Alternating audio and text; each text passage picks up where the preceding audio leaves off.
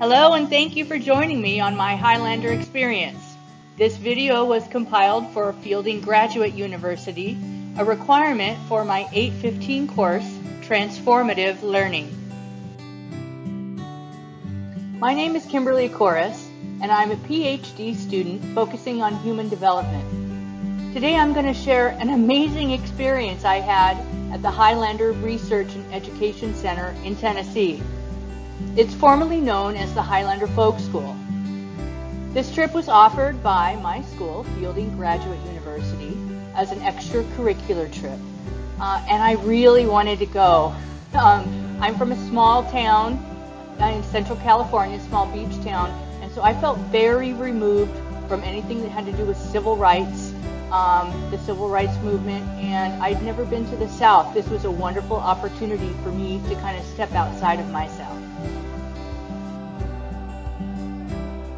So I did mention that I was able to couple this trip with a course, Transformative Learning, but I didn't go to Highlander expecting to be transformed, or else this whole thing would be wrapped up in a neat little bow and boom, done, right? I'd been on other school trips with fielding and I was somewhat awkward and shy. I didn't go like with a best friend or a group of best friends, and so when it came to connecting with people, it was hard for me. But this trip, I was determined to put my best foot forward and just go for it. It was a 5-day trip, and it was going to be a long way from home. I didn't want to just sit in my room at night, and think about what I could be doing. So I went for it.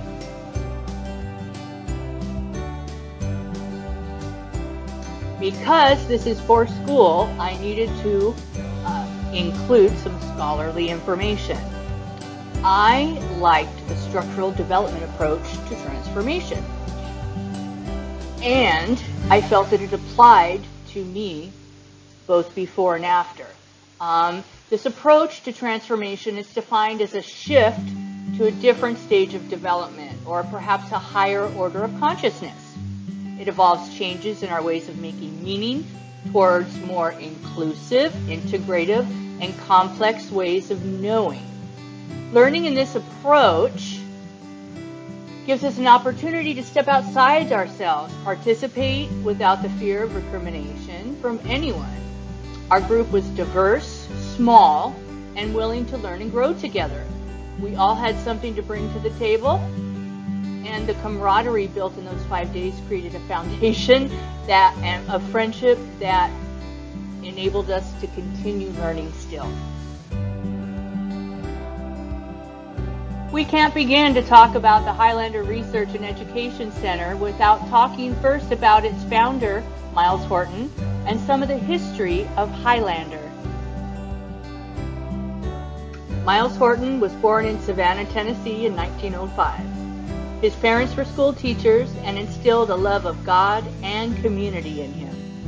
They were poor working people, and he had to go away to work to attend high school and then college. During the summer, he was able to get a job teaching Bible classes to the poor mountain people for the Presbyterian Church. This had a profound effect on him and helped him decide what he was going to do for the rest of his life. Myles was educated at University and Union Theological Seminary in New York. He traveled to Denmark in the 1920s to investigate the Danish folk schools, an institution where ordinary people learned everything from agricultural methods to how to read. These folk schools were created by Nicolaj Grundtvig, who was a Danish pastor, author, poet, philosopher, historian, teacher, and politician. He called his vision for these schools popular education. The idea was to give the peasantry and lowborn an education that they could value and use. So not one of reading and formal education, but one of the living word, including their language, history of the fatherland, its constitution, industries like farming, folk songs, and principles based on their Christian framework.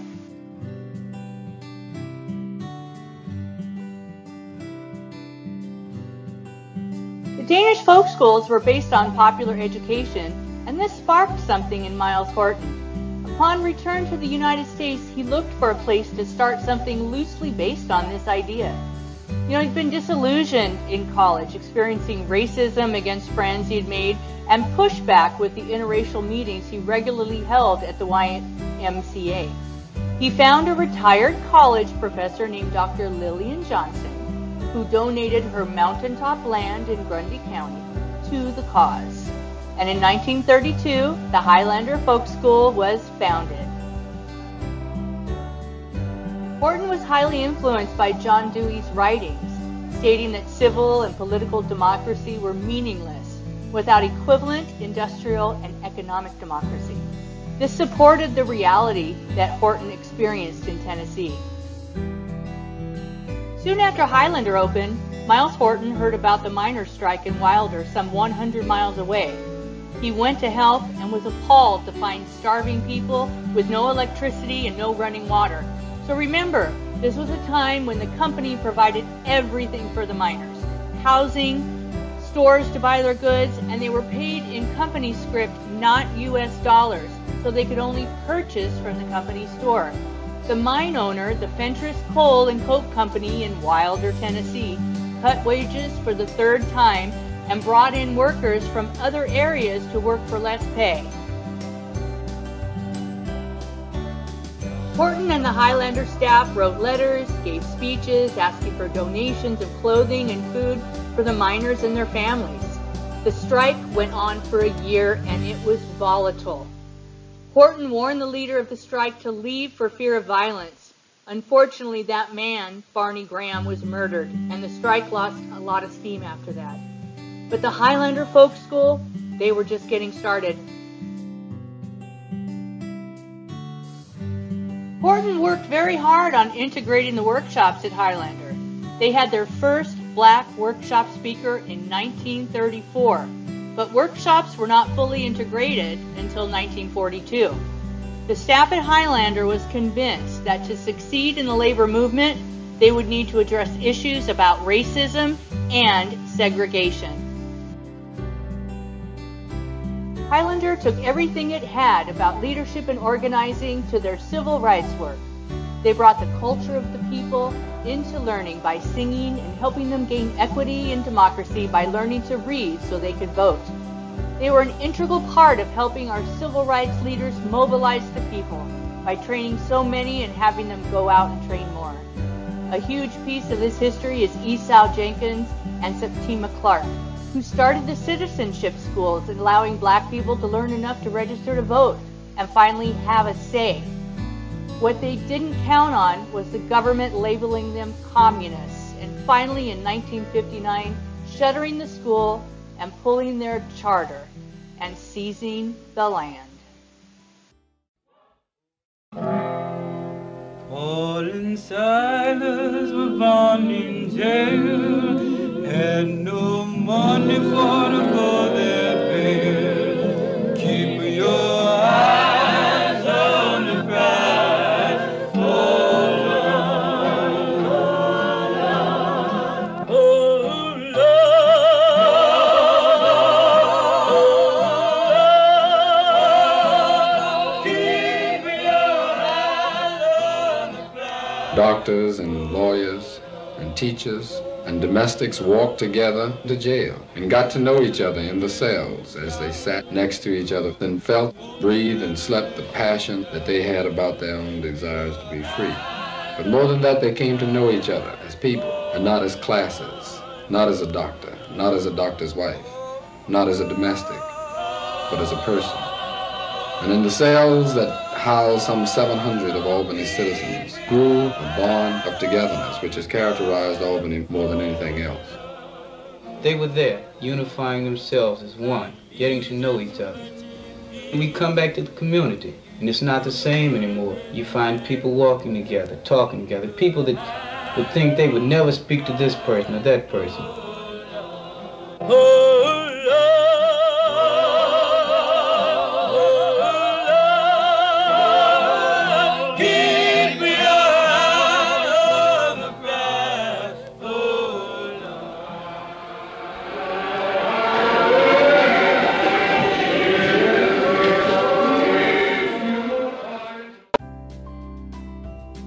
Miles Horton and the staff at Highlander fought a lot of uphill battles.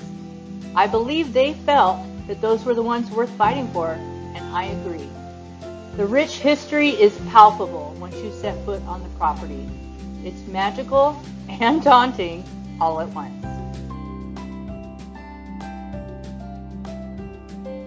When we arrived, we were immediately set upon by staff making sure we had everything that we needed, and then we were left alone to embrace the humidity and cicadas. Coming from Los Angeles, I was certainly in unknown territory and ready to absorb as much as I could in 5 days.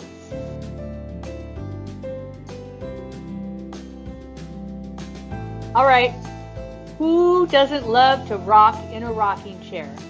The idle sway, the more focused rock as the conversation gets interesting. It sets an amazing stage for our learning. We were in a round room that had been visited by more innovative and inspirational people than I could hope to meet in a lifetime. That was where our base camp was for learning. Oh, this little light of mine, I'm gonna let it shine. Oh, this little light of mine, I'm gonna let it shine. Oh, this little light of mine, I'm gonna let it shine. Let it shine, let it shine, let it shine. Oh, deep down in the south, I'm gonna let it shine. Oh, deep down in the south, I'm gonna let it shine. Oh, deep down in the south, I'm gonna let it shine. Let it shine, let it shine, let it shine.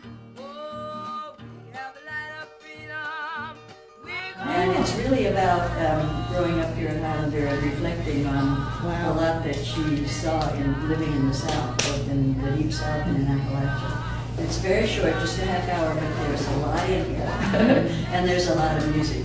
So my hope is that we'll enjoy watching it, and then we can just talk some about it. You can give me your impressions, or if you have questions, or whatever.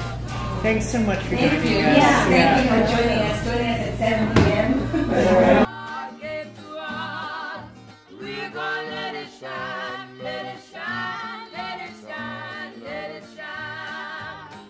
Oh, all in the church, we're gonna let it shine. Oh, all in the church, we're gonna let it shine. Oh, all in the church, we're gonna let it shine, let it shine, let it shine, let it shine.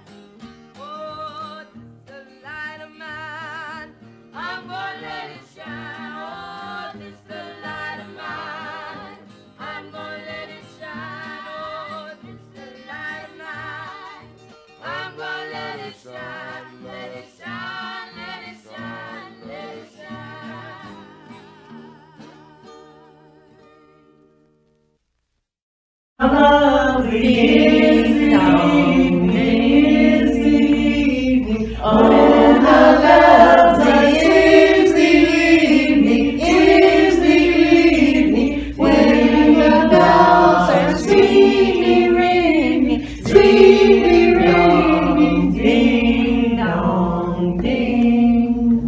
Ding dong ding. Oh, that was so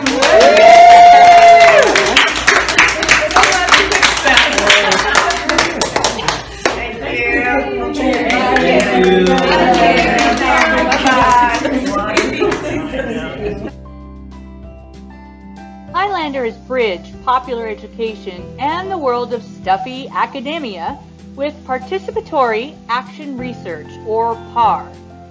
PAR is a concept to help academics learn to work with communities. It's defined as a collective process of investigation, empowerment, and action. It was explained to us wonderfully by Susan Williams, who tied in the process of the citizenship schools for us.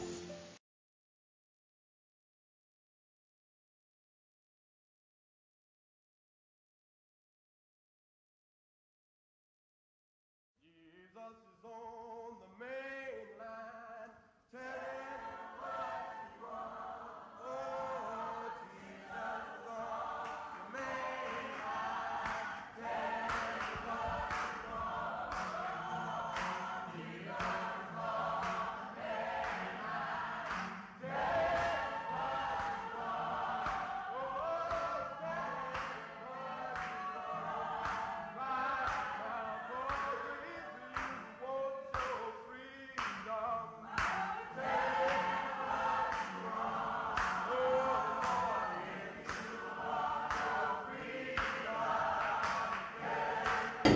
Esau would carry people into Charleston in his van, and he had tried to run for office on Johns Island and had not been able to win because black people couldn't vote because they weren't registered, because they were barred from registering, and there was literacy tests that kept them from. Anyway, they came to the workshop, and so they were supposed to be talking about the UN Declaration of Human Rights and why is that important? And Esau starts talking about, well, he didn't know about that, but the truth was, how were they ever going to have any rights if they couldn't have any political power? And they couldn't have any political power unless they would be able to vote.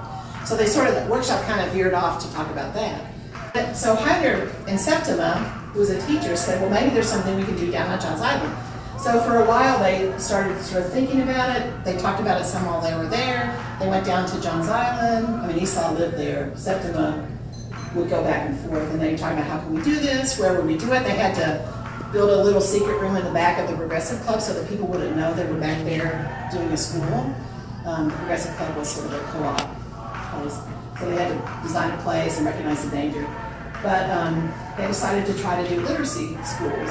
So Septim helped lead that, Esau helped lead that, Highlander people came down, they raised some money, and they started the school. And so Bernice Robinson, they got her to be the teacher, but she wasn't a teacher.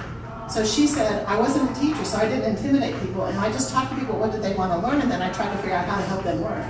And so she basically did the school on Johns Island, and they did things like learn to write their names, learn to fill out, the order form for Sears catalog, things that were practically used for them right then, but also what words did you have to know to be able to pass this test, to be able to register to vote. And if you look at the workbook, it's incredible what people learned. And it was kind of a miracle to me that this actually happened. So she led the school in Johns Island. Septim was a teacher. She was a teacher, so she was self-advising. And it was really successful. A lot of people got registered to vote. They also learned to read and developed more community relationships. And so it was very powerful. So the next island, Wadmalaw, decided they wanted to do it too. So Bernice and Septim helped train, whose name I can't remember, who was a leader on Wadmalaw to be the teacher there. And that was really successful. So then some other local islands wanted to do it too. In the meantime, so people who could come to the school, they were registering to vote. And then, so Highlander also started a second step leadership program. So I'm just trying to like this kind of a process where you don't know the end, but there's a goal you're trying to achieve. So they started a second step leadership program, which would bring people there after they had gone through the citizenship schools to help think about what else can we do in terms of increasing political power.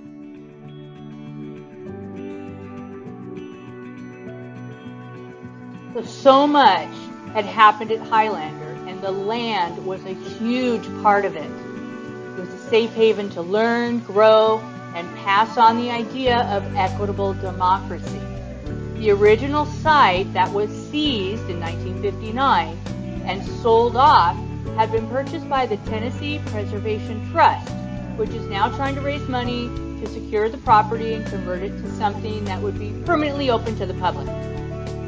What's interesting is there's a question about who the land actually belongs to, and it's in court proceedings. So, while Dr. Lillian Johnson originally gave the property to Miles Horton and Highlander in the 30s, originally it belonged to the Native peoples. And this is an interesting issue that Highlander is fighting to solve, and they're in the courts right now. So more shall be revealed on this. Highlander is trying to solve this equitably for all. We went on a land tour to learn about the different buildings and parcels attached to the Highlander property. It's 181 acres. During the next short clip, please pay attention to the wonderful artwork. We found it hung all through the children's camp dorm. I don't remember camp being so wonderful. We also got a peek inside the windows of the old library. I have a picture of Dr. Martin Luther King there. Even the grass had a vibration to it you could feel when you took your shoes off. It was amazing. It was an amazing place.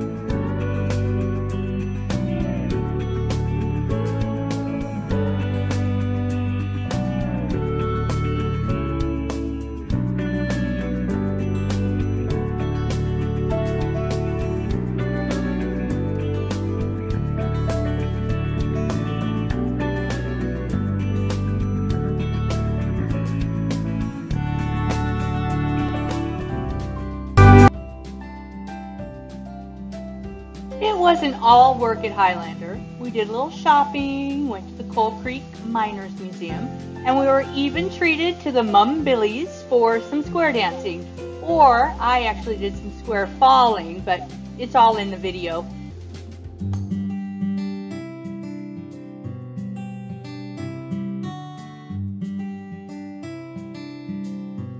This is called In Jesus' Name. This is what I started last night and could not finish because I forgot the words. It's really low. Lord has called us to this place.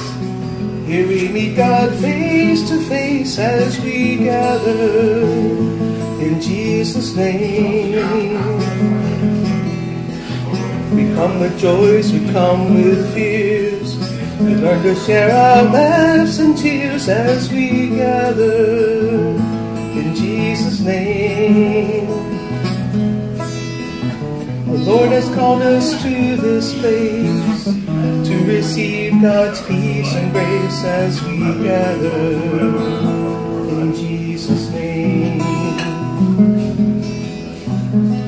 Old ones laugh, a baby cries, and we know the Spirit thrives as we worship in Jesus' name. We all pray, the children sing. We give a grateful offering as we worship in Jesus' name. We give ourselves with faults and flaws. We find we're loved by the God of all as we worship in Jesus' name.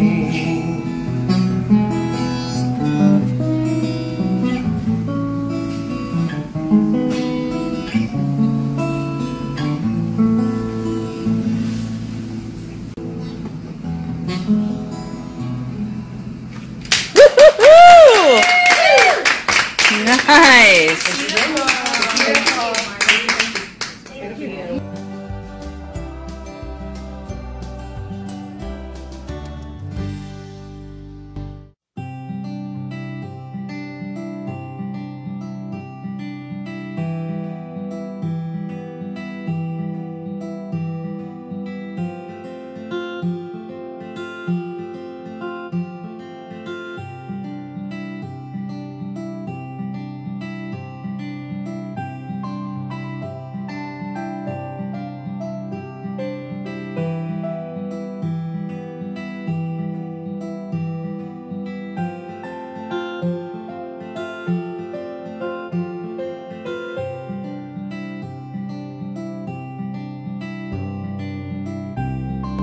I mean, I'm just interested to know how you got started doing this, and is this, you know, is this runs in your family, or you just do this for a hobby, or this is part of your culture, or what's up? Yes. All of us. Okay, well then we're done.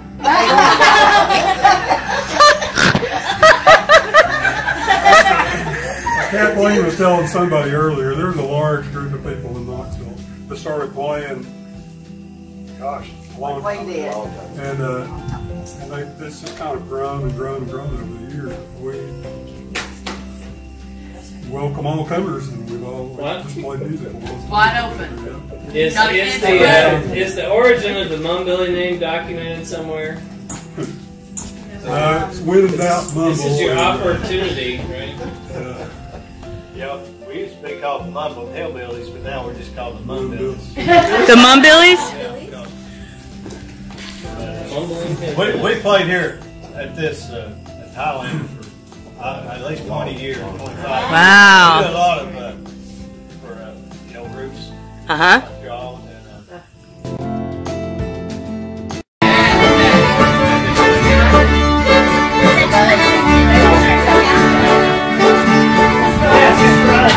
That's perfect.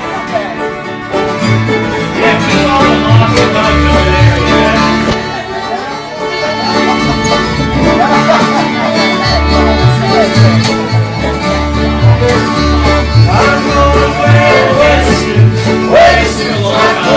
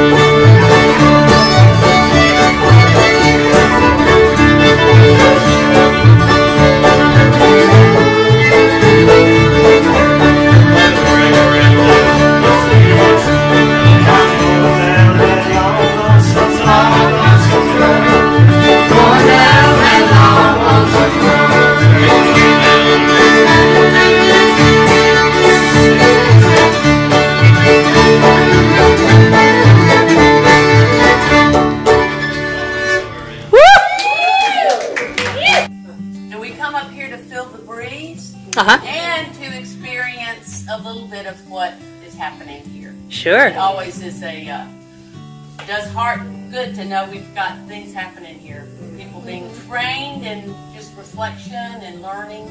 Well, God and Candy were a big part of that. Yeah. The music and Knoxville too. Yes. Yeah.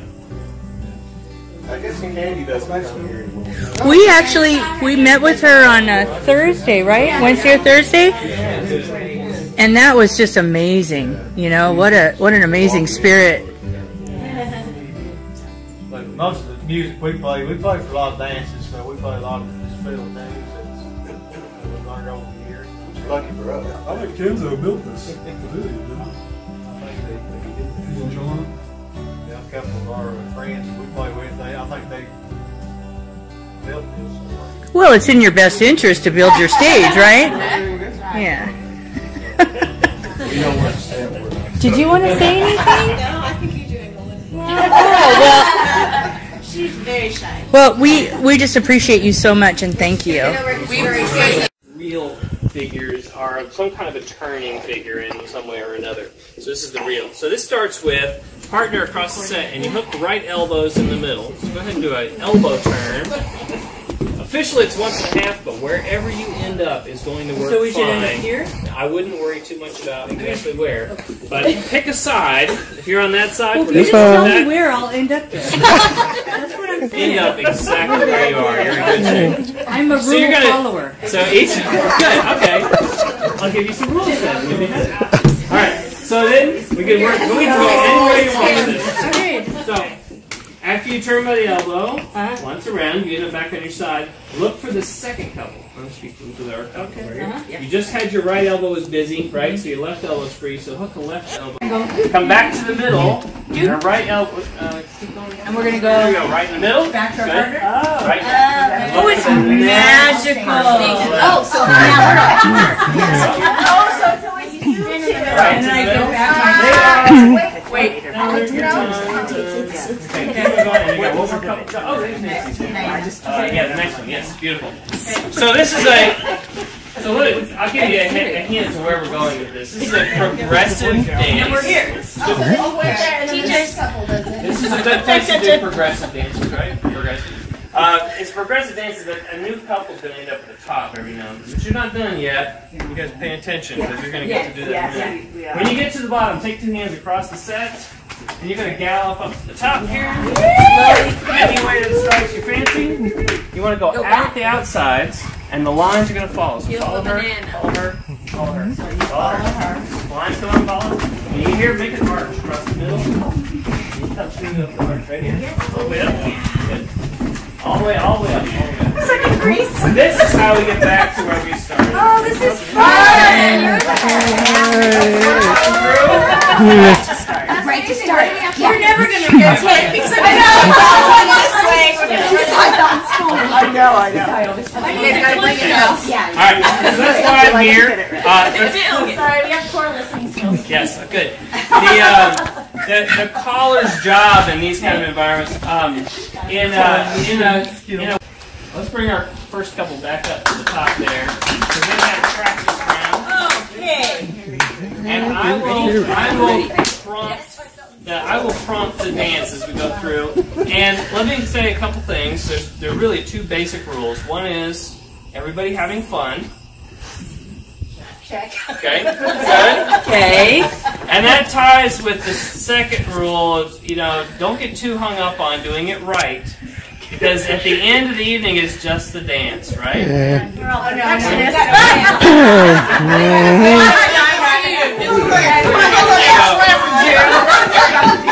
you're having fun, no one's getting hurt.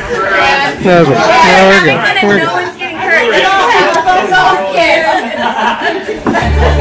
All right, let's get the music rolling. Let's get the beat.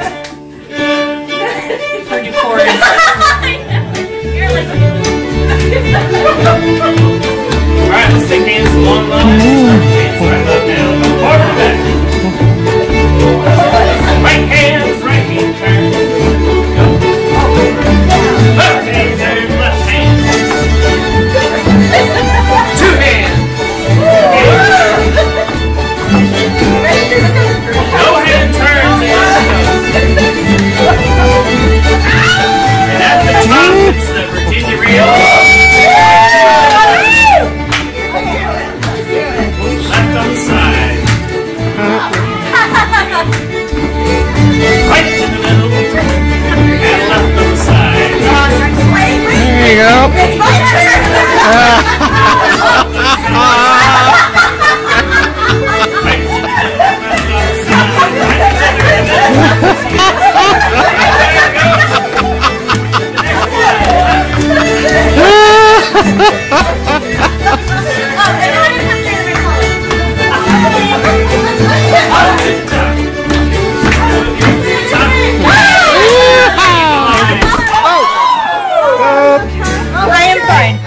Fun?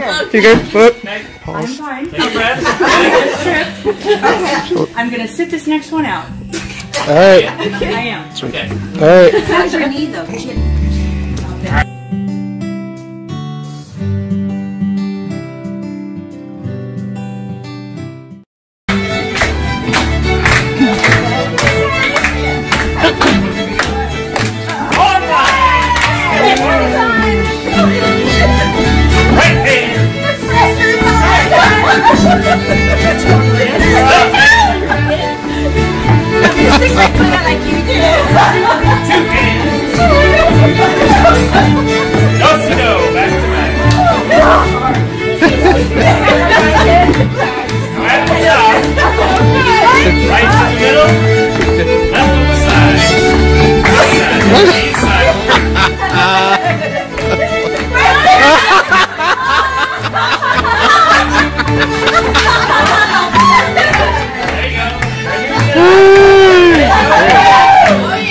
There you go, there you go. Woo-hoo, yay! Come back to me, come back to me. Yay!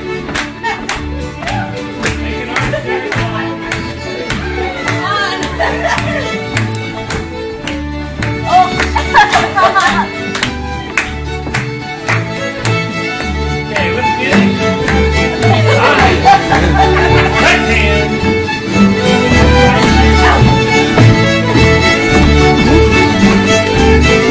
Two hands. Go ahead. At the top, right in the middle. And second, left on the side. Pick a side. There we go. There you go. Right in the middle. There you go. Next up,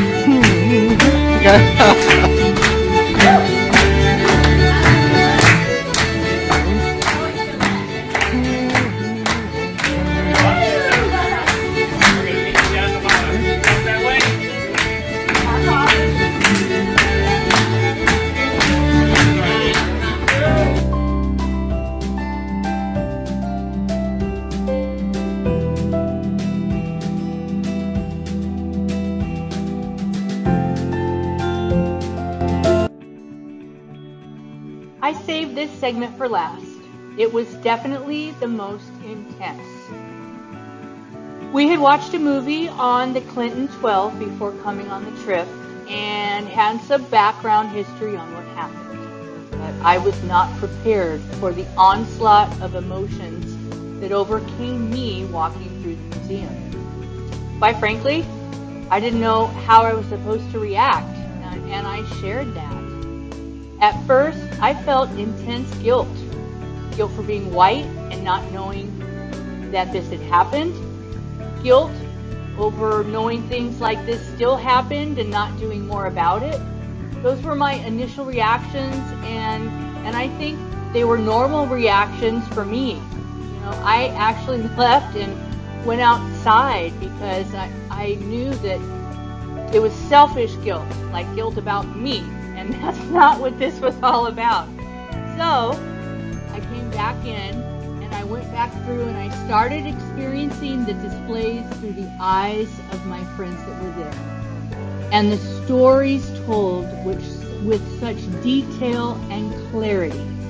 And I imagine walking just a block, as those brave students did, and I was struck by how magnificent they were. I was incredibly grateful that I had never experienced anything like that.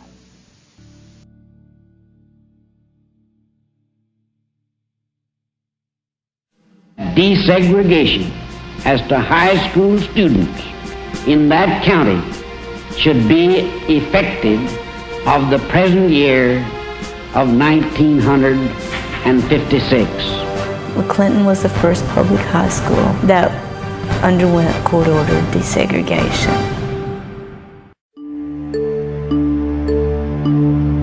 When they said that we would be attending Clinton High School, I thought nothing about it. I didn't think it would be any problems until that first day we started down the hill, and that's when I saw a lot of people who were jeering, and I knew that there were going to be some problems. When more people came and the young boys started walking with signs, I began to wonder and think, well, maybe they're not going to accept us like I thought they were. They looked like they just wanted to grab us and throw us out. They didn't want us at all. I could just see the hate in their heart. From people spitting on them to pulling their hair, to 1,500 people standing on either side of the sidewalk calling them names every day just because they wanted to walk into school. The high school was eventually bombed. That was what finally made the news. Right now I'm standing in front of Clinton High School in Clinton, Tennessee. Last night was rocked by a bomb blast. These were just children wanting to go to school. They had been bused a long way to a black high school, and after Brown versus Board of Education, they had the right to and they wanted to. I'm telling you, that walk seemed like you were walking a million miles to go to school down there. There was a aura of terror, really, in town because of all these incidents, and for a period of time the black parents kept their children out of school for fear of their safety. So the Reverend Paul Turner, the minister of the First Baptist Church, came up to Green McAdoo School and walked the black students down the hill to Clinton High School. As he was walking back to his church, he was followed by members of this mob and beaten very severely. When he was assaulted, suddenly it wasn't just a black problem anymore. And people who had not identified with those children, sadly, could identify with him. I remember the day that he came and walked down to the school with us. And after we went into the school, we didn't know about the events that occurred to him in terms of being attacked. But in essence, it brought a little more light to the town, and things started happening. People got involved. Even though we had to overcome mob violence, and 2 years later the bombing of the high school, the community still stood together to see that desegregation continued. I can't imagine how hard it was for them. I mean, you know, walking down this hill to go to Clinton High School with hatred blurred at them, how difficult that must have been. They had to brave hostility and racism and violence to get to their school, and they did it. And then finally, to commemorate that, the Green McAdoo Cultural Center and Museum was established. It's outstanding for the young people to know about it. My grandkids and my children, they know about it, but they had to go through it. This is a story of courage and hope and bravery that everybody in our country needs to know about. They championed that cause of the civil rights because they didn't give up. A lot of people say, well, man, you made history. Well, I said, well, I don't think I made history, because at the time my parents said, you're going to school. And that was the law of the land.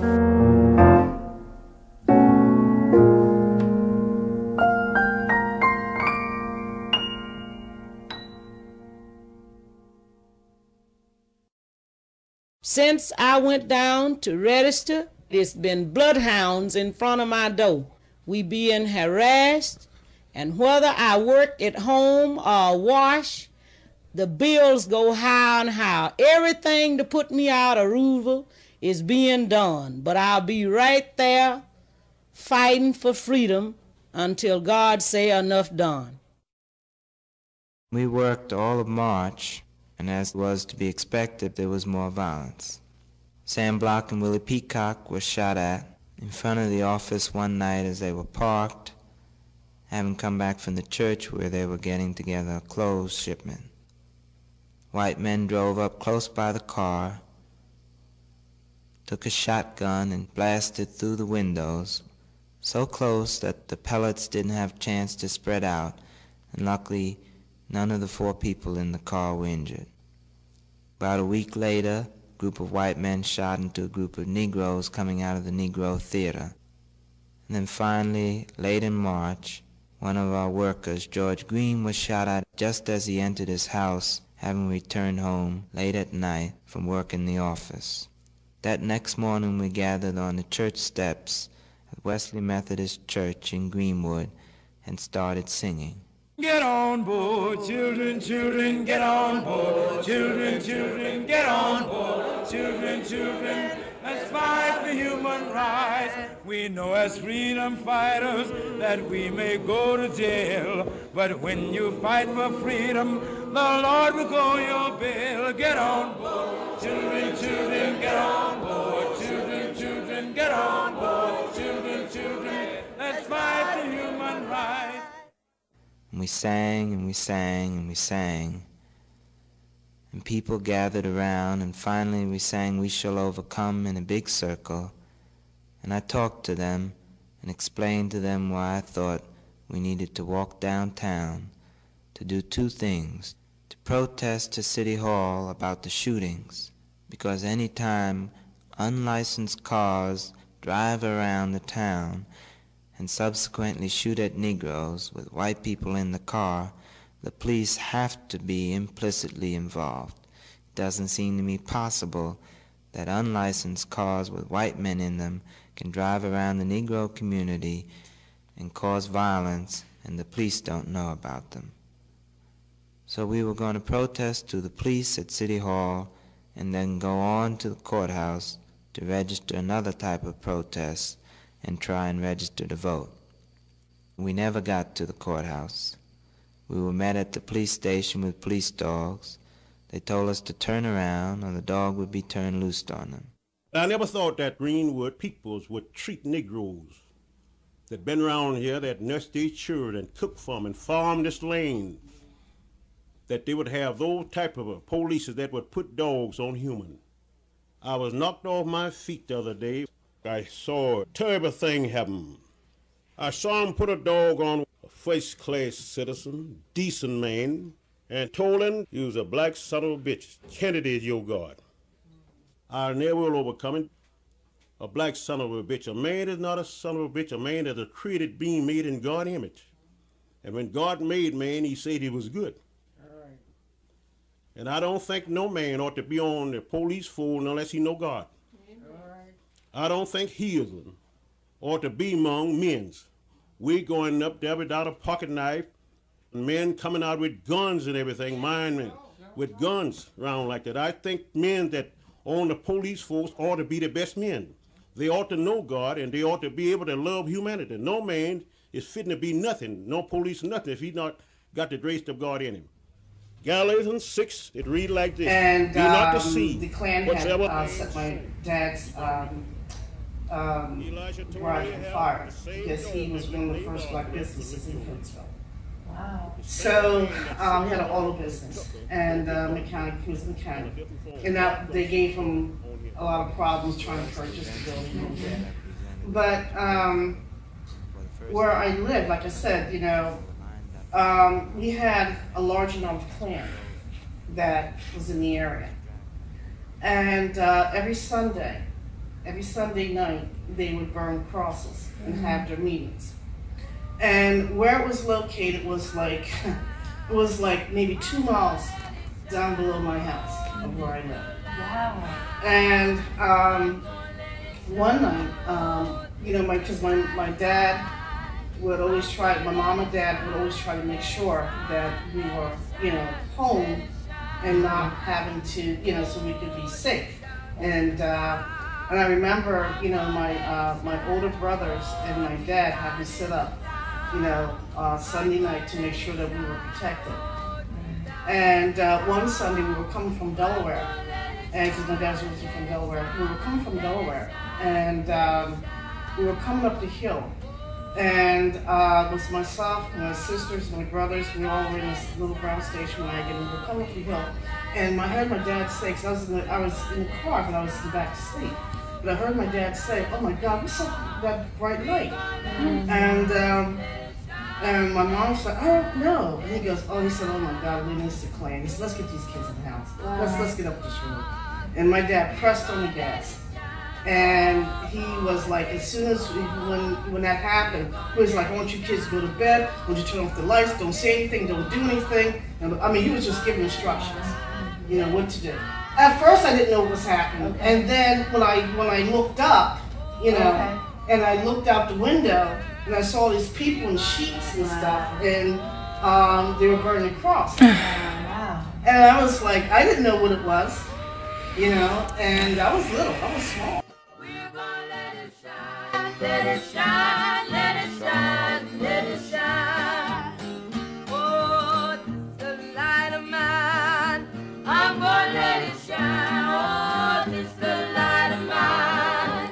I'm gonna let it shine. Oh, this is the light of mine. I'm gonna let it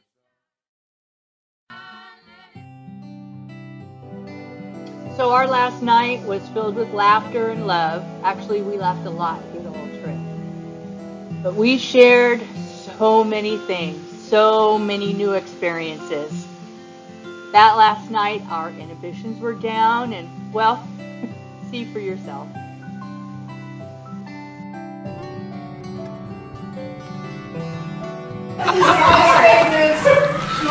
Yay! And no one has been drinking.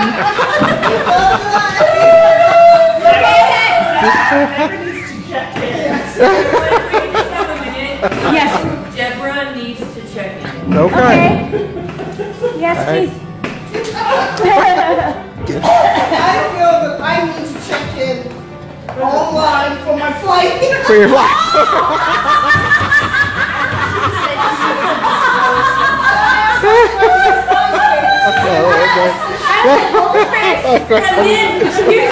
And then she deferred to me. Right. I know, Kimberly, I mean, what do you think about checking in? Well, it depends on your place in line or the overhead. And she went. And then she went, "Oh, the lights went on."